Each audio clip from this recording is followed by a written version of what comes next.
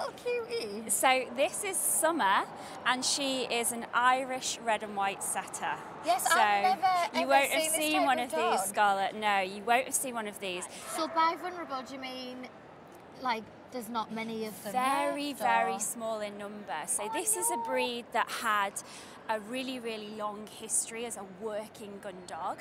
And unfortunately, in today's society, there's just not as many of them as we do see the Irish setter, the red variety with that lovely red glowing coat. But as you can see, Summer is every bit as beautiful. Yeah. And it's just a shame there's not as many people that have them. So how many dogs are left to be classed as vulnerable? Very, very, very few numbers.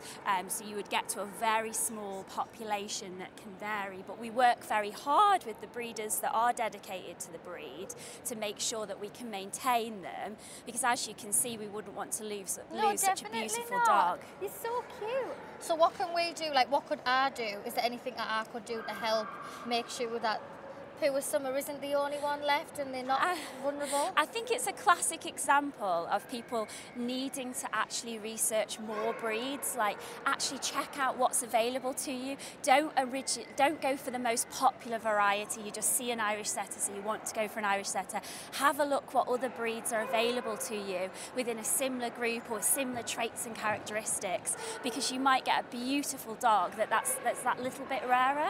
Because I think a lot of it, like, I think a lot of people my age sort of just go on Instagram and see, like, the dogs that are sort of Insta-famous. But she is absolutely beautiful and her temperament's lovely. And that's the thing, that's what the Kennel Club can offer. We can show you so many different breeds. You might find something that you never would have seen before, and then you think, actually, fantastic, this is brilliant for me. So then if I can't get myself down to Crufts and I can only watch Crufts on YouTube or on the TV, how do I find out about different types of breeds, especially vulnerable breeds? Oh, there's loads of different events throughout the year. So if you visit our website, you can find out about clubs. There'll be an Irish red and white setter club and lots of enthusiasts that can give you loads of information about the breed, as well as others. So loads of events to attend throughout the year. Out in the summer, you'll see them outside, showing, also in a working variety. So yeah, absolutely essential to do your research and get in touch. So everyone needs to get themselves on the Kennel Club website, and you can find out more about little beauties like Summer.